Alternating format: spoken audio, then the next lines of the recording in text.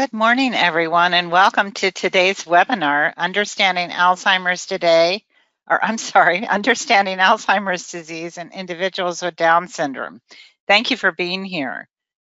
These complimentary webinars are brought to you through a collaboration with our partners. You can see all of them up there on the screen. We have O'Connor Mortuary, Care Choice Hospice and Palliative Services, Caring Companions at Home, Chatterton and Associates, the wealth management team, and of course, Alzheimer's Orange County. And my name is Kim Bailey with Alzheimer's Orange County, and I'm proud to be your host today. Our sponsors are providing these webinars as a service to the community on topics that are beneficial for anyone who cares for and works with older adults. And of course, we hope that you find them informative and useful. I've had the privilege of working with Eric very closely over the last 5 or so years here at Alzheimer's Orange County as we partner together on our Down syndrome / Alzheimer's disease program here. He is the manager of the Down syndrome program at UC Irvine at UCI Mind, and he has managed the clinic there for over 20 years. He holds a bachelor's degree in biology from UC San Diego and a master's degree in genetic counseling from UC Irvine.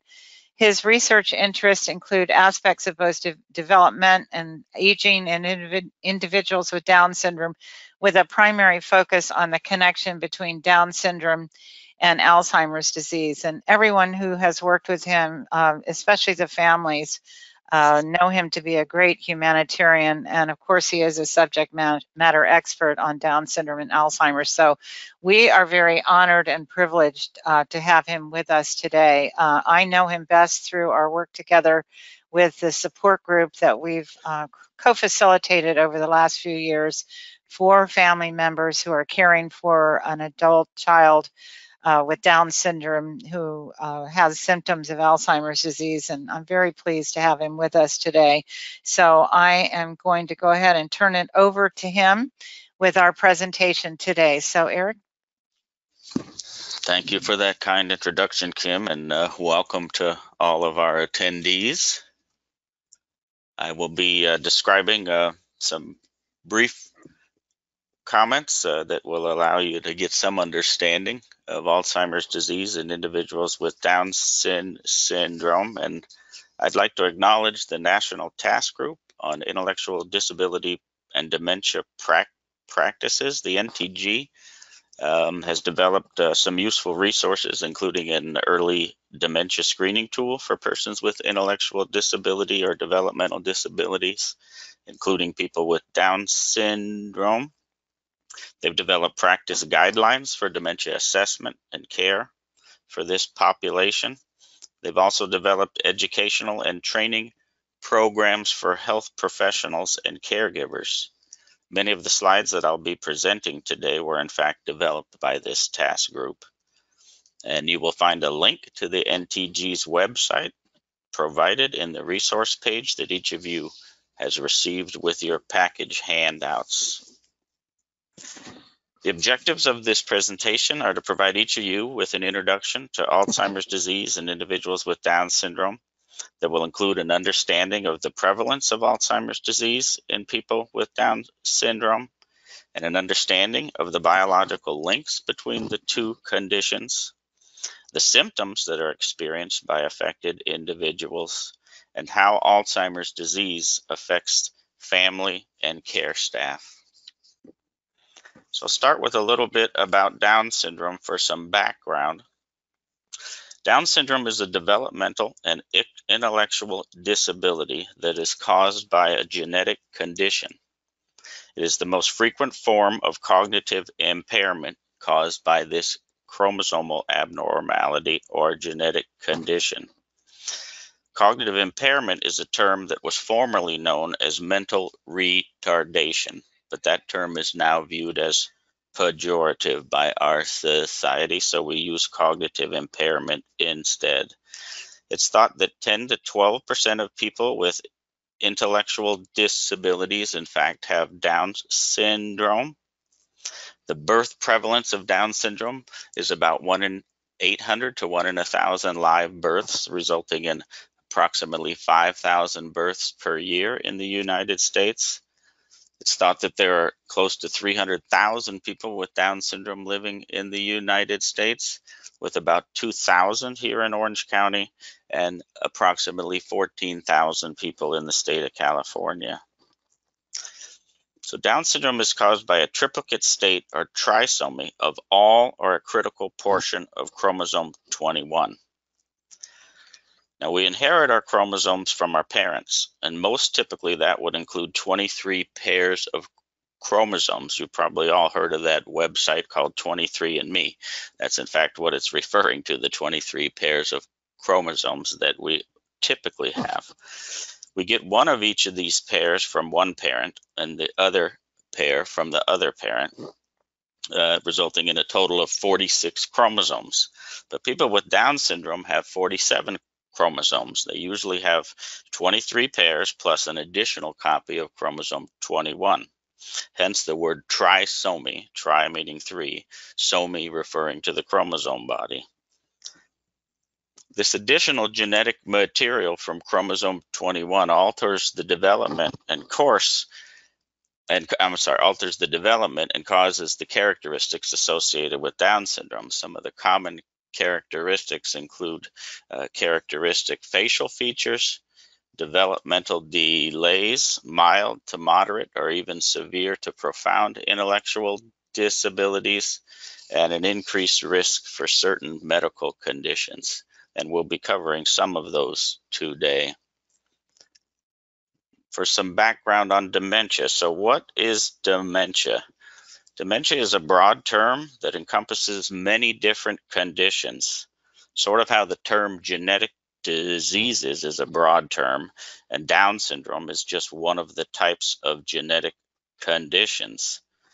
Dementia refers to a loss of cognitive functioning that's severe enough to interfere with daily functioning. Loss of cognitive function can include problems with memory, thinking, and reasoning. It's important to know that the term dementia describes a group of symptoms. Dementia is not a specific disease. I want to point out, though, that the term dementia and Alzheimer's disease are often used interchangeably, and you will probably hear me do that throughout our talk today. A common thing for someone to say would be that the doctor has said, my son has dementia, but thank goodness he doesn't have Alzheimer's. It just illustrates how commonly these two words are used to refer to the same thing when in fact they are not. Alzheimer's is in fact just one form of dementia. It happens to be the leading form of dementia, both in people with Down syndrome and people without. There are some dementias that are quite treatable. So an example of some of these are dehydration or vitamin B12 deficiency, but other dementias are irreversible. These would include Alzheimer's, vascular dementias that are associated with strokes, or Lewy body dementia. It's important to note that dementia is not a part of normal aging. However, the leading risk factor for Alzheimer's disease is in fact advancing age. That is true for people with Down syndrome and people without. So a bit about Alzheimer's disease. As I said, Alzheimer's is the most common form of dementia. It comprises 50 to 70% of all dementia cases. And in people with Down syndrome, it's just about the only form of irreversible dementia that is seen. Alzheimer's disease is characterized by a gradual onset. It's a progressive disease where individuals progress through the course and lose abilities and skills. They have trouble remembering new information. It results in an impairment in their daily activities, such as how to perform their work tasks or some of their self-help skills. There are two abnormal structures called plaques and tangles that are the prime suspects in damaging the brain and leading to the symptoms of Alzheimer's. Plaques are deposits of a protein fragment called beta amyloid. And these build up in the spaces between the nerve cell, and you can see those in the diagram on the upper left of this slide. They're sort of those fuzzy little areas. Tangles are twisted fibers of another protein that's called tau. These build up inside the nerve cells, so you'll see that as those swollen in large nerve cells in the diagram there. Though most people develop some plaques and tangles as they age, those with Alzheimer's disease tend to develop far more. They also tend to develop them in a predictable pattern, beginning in areas important for memory and before spreading across the brain into other regions. Scientists do not know exactly what role plaques and tangles play in Alzheimer's disease, but most experts believe they play a critical role in blocking communication among nerve cells, and this disrupts the process that cells need to survive. It is the destruction and death of nerve cells that causes the memory problems, the personality changes, and the problems in carrying out activities of daily living, and all of the other symptoms of Alzheimer's. It's the destruction of these nerve cells that's also responsible for what we call atrophy of the brain. Atrophy is just another word meaning shrinkage of the brain. So the brain actually shrinks as the individual progresses through Alzheimer's disease. Now, the gene that produces amyloid is on chromosome 21. And this is the primary link between Down syndrome and Alzheimer's. The extra copy of this gene leads to a lifelong overproduction of amyloid, and it is thought that this excess production of amyloid sets up a cascade of events that leads to the development of amyloid plaques and then the neurofibrillary or tau tangles. In fact, all persons with Down syndrome will develop sufficient plaques and tangles by age 40 years that they would meet the neuropathological criteria for Alzheimer's disease. But it's important to point out here that even though this pathology is present in all people with Down syndrome at this age, it does not mean that they will all develop the dementia. So what are some of the warning signs of Alzheimer's disease in people with Down syndrome? Unexpected memory loss is common. An example of this would be particularly relevant for our patients. They tend to be very good at remembering birthdays of family members and birthdays of anyone that they meet. And as the dementia presents, families will report that they're no longer able to remember upcoming birthdays to friends and family. They will develop difficulty doing usual tasks, so it will affect their ability to carry out their self-help skills, such as bathing or dressing, and it can affect their performance at their jobs. They often get lost or misdirected. For those individuals that travel independently by bus to their workshops or their day programs, they can get confused and maybe forget to get off the bus at their stops. They develop confusion in familiar situations. I remember a family telling me that their son would proudly serve as an usher every Sunday at their church, but as the dementia developed, he lost the ability to perform these skills. He would be confused as to where he was and what he was supposed to be doing. They develop a personality change, most commonly symptoms of depression. They can socially isolate themselves, but we'll be discussing a bit more about that in upcoming slides. They develop problems with their gait or walking. They can have difficulty navigating around obstacles that are in their path, difficulty navigating stairs or curbs. The new onset of seizures is common in adults with Down syndrome, and we'll be discussing a bit more on that in upcoming slides as well. People with Down syndrome also develop characteristic changes in speech and often new onset urinary incontinence.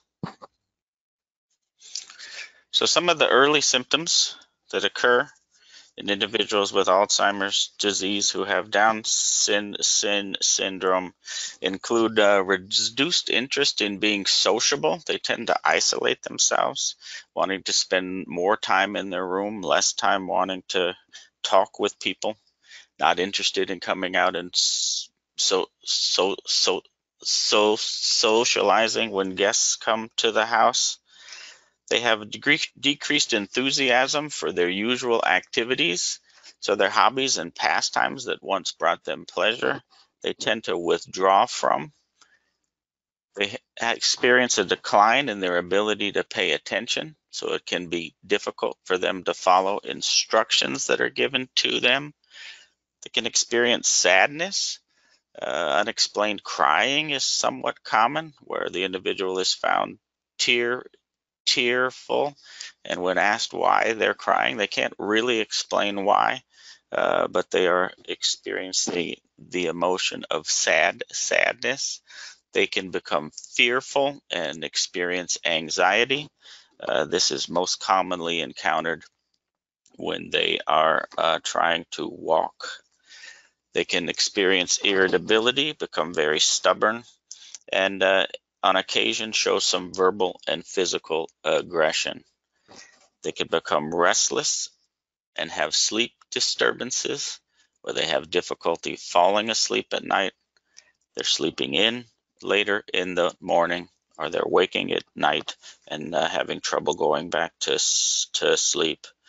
As we mentioned, the seizures that begin in adulthood are a common feature of Alzheimer's in people with Down syndrome. Changes in their coordination and walking are also quite common.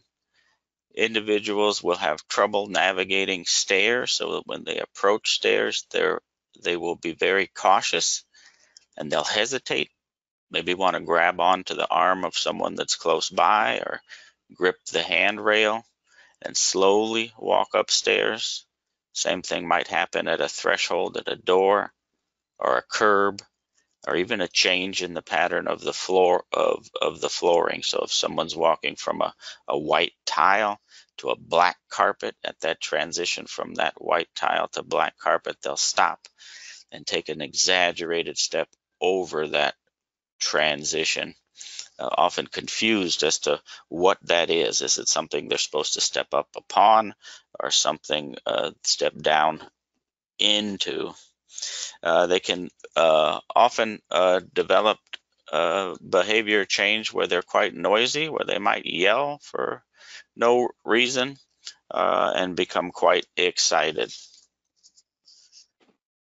I want to mention, though, that Alzheimer's disease often looks different in people with Down syndrome. First of all, it has an early age of onset. An early age of onset of Alzheimer's is defined as the onset of Alzheimer's before the age of 65. And in fact, in people with Down syndrome, the average age of onset of Alzheimer's disease is approximately age 53. So it's a much earlier age of onset than we see in the typical population. The abrupt onset of seizures, we've already mentioned. It's thought that about 70–75% of people with Down syndrome who develop Alzheimer's will develop this new onset of seizures. The seizures typically take the form of two types. One type being known as a generalized tonic-clonic seizure, what used to be known as a grand mal seizure, where the individual loses consciousness, falls to the ground, has convulsions, and may in fact lose control of bowel or bladder. The other type of seizure is called a myoclonic seizure, myo meaning muscle, clonic meaning jerk, where the individual just has a very brief but abrupt jerking of their limbs. It almost looks like someone snuck up to them and said boo, and they startled. So it looks a bit like a startle. I want to mention that this onset of seizures can be very early in the course of the disease, or in the middle or later stages. People with Down syndrome who experience Alzheimer's also have a more rapidly progressive course, a course that typically lasts 5 to 6 years from very first signs to end stage or end of life. And this is about twice as fast as what you would see in people with Down syndrome, people without Down syndrome rather, who develop Alzheimer's. Development of new onset urinary incontinence is also an early symptom in people with Down syndrome. And short-term memory loss is commonly thought of as the first sign of dementia you might see in somebody who has Alzheimer's, but that's not always true for people with Down syndrome. It's not uncommon for some of the other symptoms that we've been talking about, like behavioral change, to be the first sign. But memory loss, both short-term memory loss and long-term memory loss, are common for people with Down syndrome as well. Impairments in motor coordination, we've already discussed the issue with walking and balance, but impaired motor coordination also affects the upper extremities. So you might see an individual sitting at the dinner table trying to reach for their glass to take a drink from, and their hand falls short of that glass as they extend their arm out, but they try and grasp the cup, but they're really just grasping the air. It appears to many as though they have a problem with their vision, a depth perception issue, but it's really an issue with impairment of motor coordination. And we mentioned the sleep and wake cycle disruptions that I'll cover a bit more in upcoming slides as well. So the stages of Alzheimer's disease are listed here: early, middle, and late stage. Individuals progress through these changes at different rates, but the sequence of decline often follows a predictable pattern of a progressive decline, as I said, over a period of 5 to 6 years. So in the early stages, there can be confusion with carrying out tasks, the memory loss, disorientation in space, so they're not as oriented in their homes, finding their way from the bathroom to the bedroom to the kitchen. They can have problems with carrying out routine tasks. So the sequencing of tasks becomes a problem. So people that were able to carry out 2- and 3-step tasks often lose those abilities, and they have to be simplified to just single-step tasks. They develop changes in their personality and their judgment. Many families will describe a general slowness that they had observed first, usually at a period of time when they're not expecting that these early changes are dementia. But when they look back, they will say the first thing they noticed is that they were just slower. Everything took longer. They still had the same skill set. So all of the activities of daily living that they mastered, getting themselves up, having breakfast, getting ready in the morning to go out to work, they could still do those things, but they would notice that they were taking longer and they would be late for the bus. And the middle stages, the impairments with activities of daily living progress. Often they'll need more assistance from care staff, such as verbal prompting or hand-over-hand prompting to complete those tasks. You can see an increase in some of the psychiatric changes, including some anxiety or agitation. You can see worsening of the sleep problems. They can have difficulty recognizing familiar people at these stages. They recognize everybody that are friends and family, but they can often have difficulty remembering their names. Speech changes are common, and those usually comprise a sort of a slurring of speech, so the speech articulation is poor. So individuals have trouble understanding what they're trying to say, and the complexity of speech will change. So individuals that had full sentence speech will now lose some speech and maybe just have phrase speech at this time with few words. And we've touched on the difficulty walking and the balance changes. Towards late stages, they could have a complete loss of speech. They can experience loss of appetite, an unwillingness to want to eat, and of course, weight loss often accompanies that. They tend to be entirely incontinent with both bowel and bladder.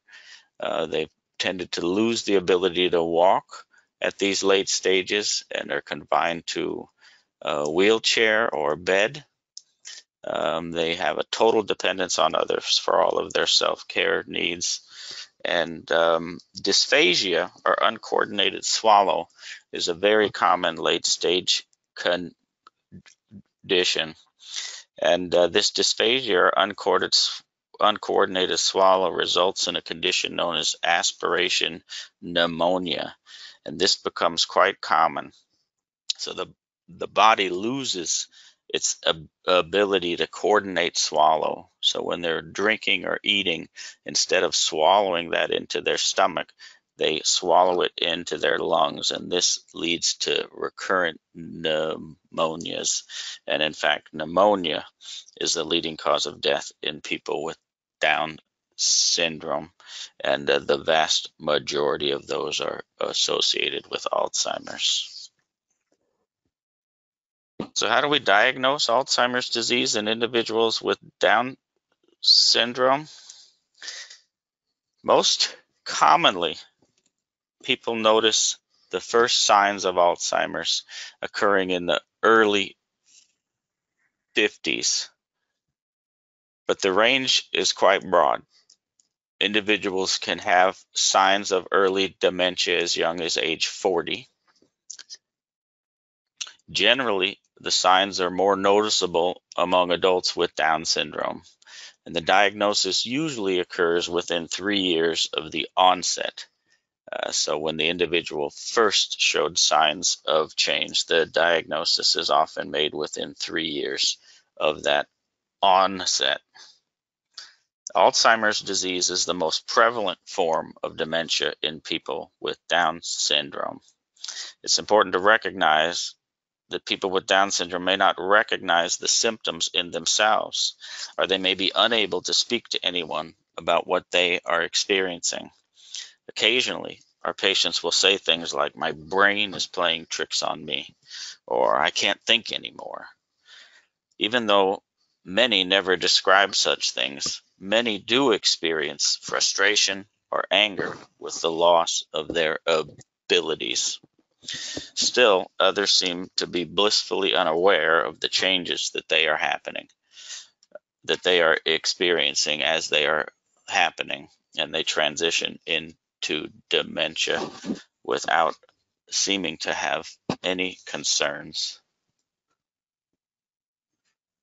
So how do we assess for Alzheimer's disease? Alzheimer's disease is still a diagnosis of exclusion. There is no formal criteria or diagnostic test for people with Down syndrome to detect Alzheimer's. There's no blood test that we can currently do. There's no brain scan that we can do. Now we're hoping to get to a point where we'll have a diagnostic test from such technologies, but we aren't there yet. So the diagnosis of exclusion, we're going to touch a bit more on in upcoming slides, but it relates to the differential diagnosis. A particular challenge for assessing Alzheimer's disease in people with Down syndrome relates to the lifelong cognitive impairment that they have. Especially for untrained clinicians, this can be a challenge. So many people with Down syndrome are oriented to day of the week, month, year. So that may be a skill that they lose as they progress into a dementia. Other people with Down syndrome never had those skills to begin with. So if you had an assessment tool that would challenge orientation items like that, whether or not the individual with Down syndrome doesn't know the answer could be related to an individual having had that skill but lost it, or someone who never had it. And it's very difficult to distinguish those two. So For people with Down syndrome, it's very important that we establish a baseline of their intellectual and functional abilities. And in fact, the current healthcare guidelines recommend that that's done at approximately age 35. So we can capture sort of a snapshot of how the individual is doing at their adult best prior to the age, that would be the age of 40, where we would start to be concerned about a potential dementia related change. So this assessment needs to be very specific to the individual, and we rely heavily on a reliable informant, and this tends to be a family member or a caregiver who has known the individual for many years. And the differential diagnosis we'll discuss a bit more, but it's important for us to go through that so we can rule out any reversible conditions that may be responsible for the decline in their functional abilities. And then it's important to reassess the individuals at established intervals against that baseline. So if you've had the opportunity to assess someone when they were at their adult best, it makes that nice benchmark to compare future assessments to. So here are some of the conditions that we have to consider when we talk about a differential diagnosis. These are all diseases and conditions that occur more commonly in adults with Down syndrome. So depression is common even in the absence of Alzheimer's in people with Down syndrome. It's thought that maybe 20% of adults will experience depression. Most commonly, it relates to the loss of a loved one, such as a parent or sibling. Hypothyroidism is more common in adults with Down syndrome, probably affecting about half of the adults. And if hypothyroidism is not effectively treated, it can interfere with brain function and lead to memory problems. Obstructive sleep apnea is another condition more common in adults with Down syndrome, where the airway becomes blocked during sleep and they have trouble breathing. And it's thought that this obstructed airway limits oxygen flow to the brain, and it might be responsible for some of the behavioral changes and the cognitive changes that you see during the day. And sensory impairments, vision impairments, and hearing or auditory impairments are much more common in adults with Down syndrome. The early onset of cataracts is common. Another condition that affects the cornea called keratoconus is a bit more common in adults with Down syndrome. And hearing loss probably affects about 45% of adults with Down syndrome. So all of these are part of the differential, and all of these need to be excluded before you can make a diagnosis of Alzheimer's. And there are several more that I haven't discussed here. But all may not be able to be excluded, and in fact can co-occur with a diagnosis of Alzheimer's. And when this happens, they can further impair functioning. Effective treatment of these conditions can become even more important in that situation. We've had patients referred to us with a diagnosis of Alzheimer's, but in fact, if you fit them with hearing aids because they were actually only experiencing hearing loss, they miraculously recover and return to their baseline level. But that being said, you can have individuals who have Alzheimer's dementia plus a hearing loss, and things can get much worse pretty rapidly for them until you recognize that hearing loss and treat it as well. So Down syndrome has long been thought of a condition that could be considered to have premature aging. Life expectancy for people with Down syndrome has increased dramatically in recent years. Life expectancy in about 1900 was 9 years of age, And in the early 1980s, it had increased to the early 20s. But today, life expectancy is now 60 years of age. So that's a very dramatic increase in a short amount of time. This increase is due to several factors, including better medical care. Many conditions that caused early childhood deaths are now being treated.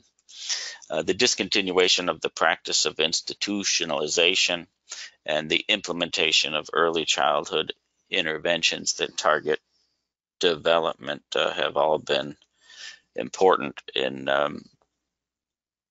allowing this dramatic increase in longevity.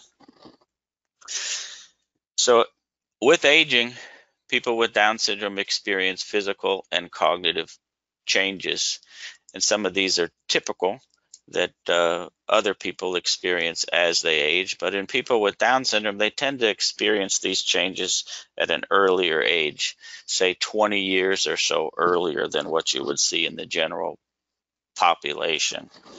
And some of the organ systems in Down syndrome that might be termed to experience this premature aging include premature skin wrinkling, graying or loss of hair, osteoarthritis or arthritis in the joints, particularly affecting the limbs and the spine, and other changes in the skeletal system, hearing loss, as I mentioned, cataracts, premature tooth loss, earlier age of menopause, and as we've been discussing, the pathology of Alzheimer's disease.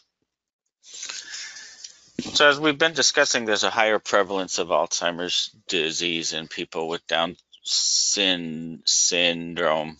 And we'd mentioned already that the neuropathological changes of Alzheimer's disease are present in the brain in people with Down syndrome by age 40 years of age. These comprise the amyloid plaques, the tau tangles. Alzheimer's disease does not occur in 100% of individuals, though. But as in the general population, the incidence is age-related, and it increases with advancing age. It's thought that about 20% of individuals over age 40 with Down syndrome experience dementia, and about half of the people over age 55, and about 3/4 of the people over age 60. And this is nearly 6 times the percentage of people in this age group who do not have Down syndrome. So 6 times more common at those ages of 65 as compared to people from the general population.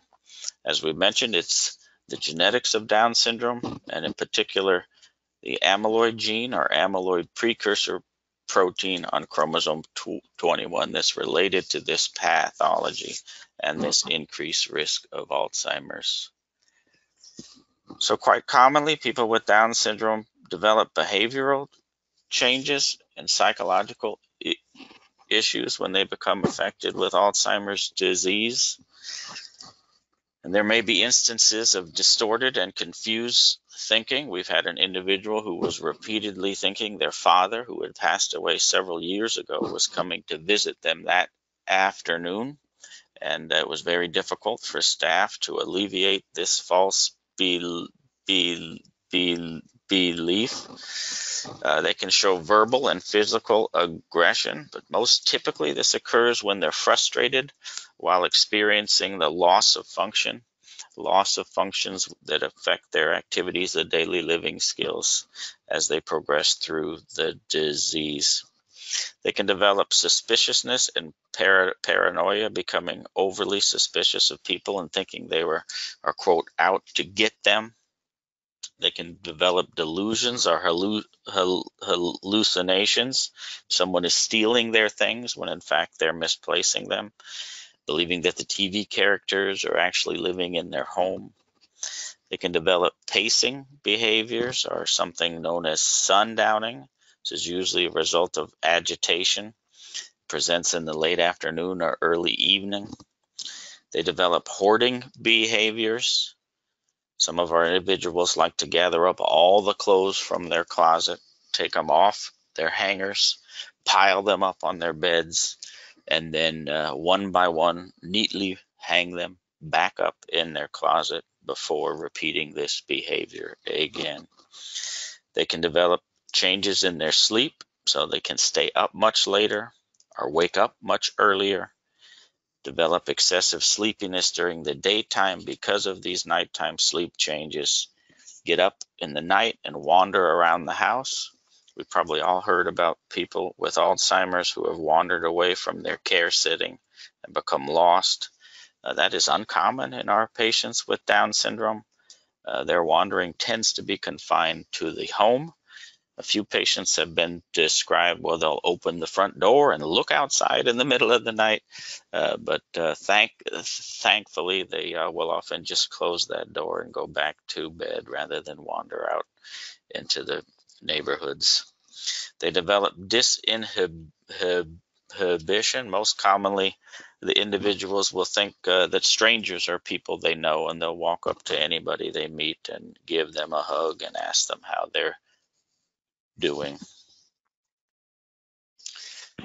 Alzheimer's impacts the families, of course, in very significant ways. Many adults with Down syndrome live at home with elderly parents who are facing their own age-associated health challenges. These challenges affect their ability to meet the ever-changing care needs and commonly have them neglecting their own health and well-being. It can be emotionally and physically draining to deal with the behavioral issues and new demands that the lack of mobility presents. Some of the physical challenges relate to assisting with walking, assisting with showering and bathing, assisting people getting off and on toilets and in and out of cars.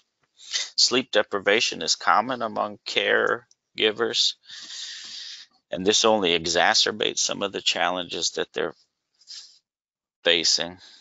We've worked with many families where the affected individual with Down syndrome is living at home with their elderly parents, and one of the parents is the main caregiver for both their demented child and a demented spouse. And it's not uncommon for individual families to care for a loved one and be able to meet those care needs until some sort of crisis occurs. Sometimes that crisis is an injury that occurred with the caregiver, where they were trying to assist their loved one with a transition, say, into bed, and they injure themselves, and they suddenly find themselves unable to meet those physical demands of care. And that crisis then often would require them considering outside placement. For our patients with Down syndrome, out-of-home care is often coordinated through the regional center. Here in Orange County, it's referred to as the Regional Center of Orange County, and those services are supported through the California State Department of Developmental Services. So where are individuals at these ages with Down syndrome? Most are at home with their families. Some are living on their own in the community in semi-independent apartment housing, or even in their own homes. And many others are also in a group home setting. Some of the greatest needs that these individuals have is having caregivers that can help them identify the causes of some of the dementia-related changes, getting access to respite care in the home, so you can have someone come in and provide that daily care while the family members can take a break, or provide them with assistive aids in the home, such as Hoyer lifts and things that can help. And then also they need help planning for some of the eventualities that occur with the condition. So some families make the decision that when it comes to the time where their loved one is going to need excessive physical supports, that they may want to transition out into a paid group home setting. and they can start to plan for those in advance. And then, of course, as I mentioned, some of the families, of course, need help dealing with their own advanced aging. Those that are living on their own, there can be challenges identifying that Alzheimer's is present because they don't have care staff keeping a watchful eye on them. So you can have patients that are in the early stages of dementia. They become forgetful. Common medication they're taking might be their thyroid medication. And of course, if they're not taking their thyroid medication because Alzheimer's is causing them to forget, that only exacerbates the memory problems because now their thyroid levels are out of balance. It can be difficult to sort out what sort of natural supports are present in the independent living home environment. Most people have an ILS worker or an independent living skills coach, but oftentimes that individual only greets the individual maybe once a week or so. So there can be needs to bring in some additional supports, and quite often there will be a need to transition for another advanced care setting. So some of the group home settings that are available for people with developmental intellectual disabilities aren't necessarily adapted for dementia-related care. So there are some techniques that these homes can use, and I'll be covering a few of those in another slide. Staff education is important, and then of course following up with medical conditions as well.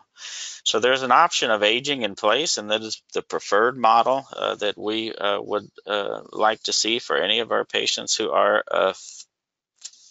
affected, so they don't have to experience a change in care staff. They don't have to experience a change in environment. We would bring supported services in to them rather than have them move into other places where those more advanced care services are available.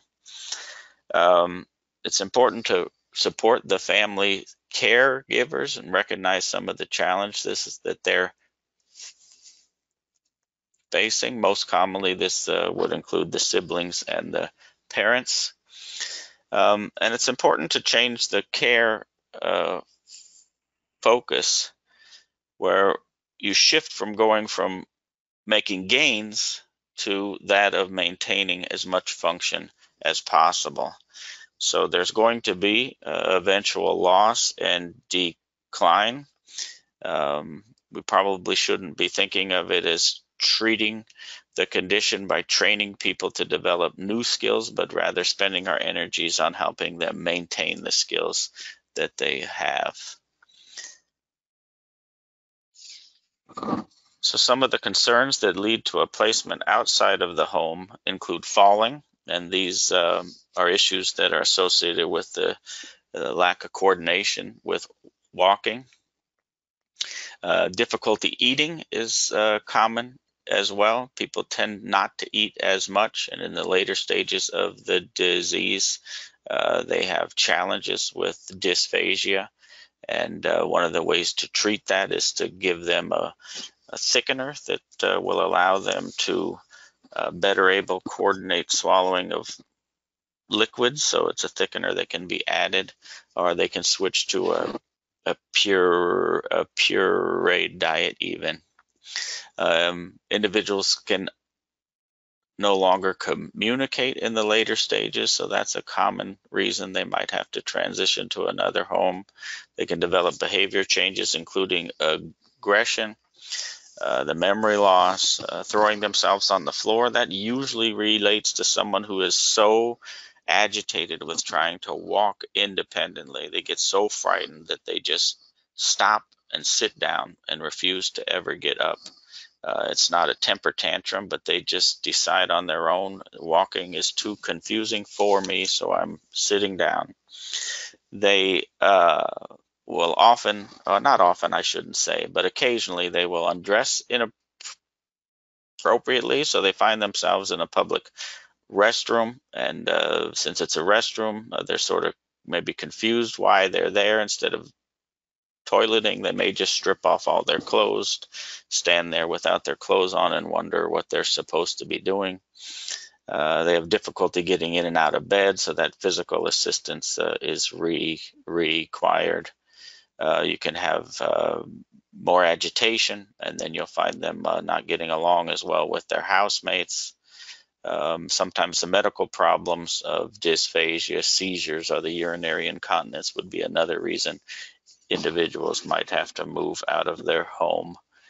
So the prevalence of Alzheimer's disease and the impact on intellectual disability services, we need to raise the index of suspicion by educating and training family members and caregivers so they can identify the individual needs of assessment and refer to appropriate providers.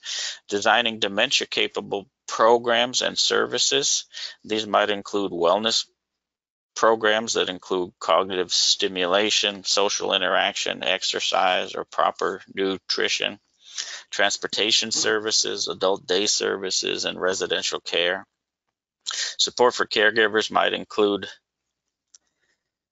education and training, counseling, care management, and respite care services.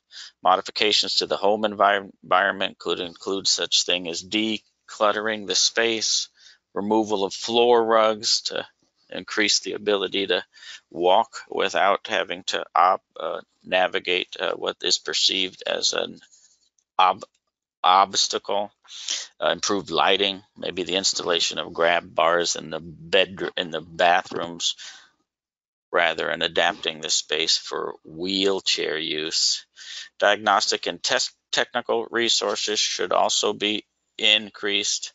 The Clinical Research Center, like the one I work at here at UCI, this does not exist in every community, and in fact only 2 places west of Denver have a program like ours. That includes us here at UCI and UC San Diego. So there aren't many areas where individuals with Down syndrome can go to get a comprehensive assessment. We're working on a program, though, to educate and train clinicians and research teams at all of the 32 National Institutes of Health funded Alzheimer's disease research centers throughout the country that will help them educate families. Eric? Yep. Eric, I'm going to cut in just for a second and ask you to skip over the next slide. Can do Go that. to the next slide and then go back to the next slide and go through that one, and then we need to address our next poll question. Okay, so I will do that. This is the moderator stepping in to watch our time. Okay, thank you. So, of course, family members carry the burden of watching their loved one decline. They often feel helpless. This decline for people with Down syndrome nearly always will have them decline to such a point where they become totally dependent for all their care needs and confined to bed. Families have to watch all of the hard-fought skills, such as talking, reading, and the self-care skills, as they are stripped away by this disease. Okay. It's important to recognize, though, that the decision maker for a family caregiver may often be a different person. I'm sorry, the decision maker may be a different person from the caregiver. Staff caregivers are much more hands-on in their physical care, and they have to provide assistance with ADLs such as dressing, showering, toileting, assisting with ambulation and weight transfers. So there's often an increased number of doctor visits that the care staffs have to adapt to, often to deal with the common comorbidities that we discussed, such as seizures, pneumonias, and behavior changes. So the role of the caregivers changes dramatically as the disease progresses. So the supporting of family members is important. I think you can read through some of the bullet points on these slides here, but it's important to keep them aware of what you are observing, and certainly encourage them to share with you what they are observing. Ask the family members about what their loved ones enjoyed in childhood, such as the type of activities that they would engage in. Coloring books, for example, is a common one, or the music that they enjoyed in childhood, because these past memories often persist rather, until late into the disease course, whereas more recently formed preferences are lost earlier in the disease process. So by getting an idea from the family members how this individual functioned, what their likes and dislikes were in the past, can be a great help to try to manage their care in a home setting or a day program setting. Of course, maintain a good relationship with the family members, be sensitive to their feelings, choose your words carefully, using words or phrases that label, belittle, or depersonalize people can have a big impact on them and their families and friends, because it changes the way they feel about themselves. So use words and phrases that are positive. Try to empower people and treat them with dignity and respect. So the conclusions are: all persons with Down syndrome develop the neuropathological hallmarks of Down syndrome by age 40. However, not all of them will develop the associated dementia. As compared to the general population, Alzheimer's disease in people with Down syndrome occurs earlier in life and has a more rapid progression. Family members and paid care staff face many challenges when supporting the individuals throughout the disease process, and there are many supports here in Orange County to support patients and their families, caregivers. And some of those supports are mentioned on this slide. We have an Alzheimer's assessment and treatment clinic here staffed by Dr. Wu at UCI. We have an adult primary care clinic staffed by Dr. Dow. We have a pediatric Down syndrome clinic at Chalk Children's Hospital, staffed by Dr. Tournay and Dr. Tatoyu. And then, as Kim mentioned at the start of our presentation, we have a monthly psychoeducational support group that's a collaboration between UCI, Alzheimer's Orange County, and the Regional Center of Orange County. And I want to draw your attention to our current research studies. We have 2 research studies that are examining Alzheimer's disease in people with Down syndrome. Both are funded by the National Institutes of Health. Both were recently renewed for an additional 5 years of funding. One study is open to adults age 40 years and older. The other study is open to individuals age 18 and older. And you have each received handouts that describe these 2 research studies in more detail. And I would encourage you, if you'd like more information about our program here at UCI, or if you know someone that might be interested in participating in research or in need of a medical evaluation, please reach out to me at the contact information you see on the bottom of this slide. And thank you very much. Okay, well, we have run over because Eric had so much interesting material to share with us. So those of you who need to leave, of course, are welcome to leave and log off at this time. But we have had a number of questions. We'll take a couple of them at this time, and the rest we'll try to answer by email. Eric, let me take a look here. Can you advise on whether individuals with Alzheimer's are at a heightened risk for coronavirus? That's a good question. I assume they're meaning people with Down syndrome and Alzheimer's. Well, it doesn't say that, but Yeah. why don't you answer it for both? I don't know, because I'm not a medical doctor, so I don't know how well I could advise. But for people with Down syndrome and people with Alzheimer's, and that being people with Alzheimer's from the general population who are typically older, so people that tend to be 70 and 80 years of age, it's my understanding that this particular virus is affecting the elderly a bit more severely than people that are younger. And people with Down syndrome tend to have poor lung health throughout adulthood. In early childhood, they're at risk for increased pneumonias. So we don't know, but I would suspect that the same may be true for people with Down syndrome. If they were to contract COVID-19, that they may be at a higher risk of complications, including Okay. pneumonia. And we know this is true for seasonal flu, so it makes sense that it's probably true for this virus as well. Okay. And Patricia, it's good to have you on the webinar. Good to see you here. Thank you. Are there equal parental inheritance, or is the disease more likely to be passed down by the mother or father? So Well, I assume they're talking about Down syndrome here. I assume so as well. And those studies have not been done in people with Down syndrome. So for people with Down syndrome, the risk of early onset Alzheimer's appears to be entirely driven by the genetics of Down syndrome and the excess copy of that amyloid precursor protein gene. It's unclear how familial genetic factors related to Alzheimer's affect the individual with Down syndrome.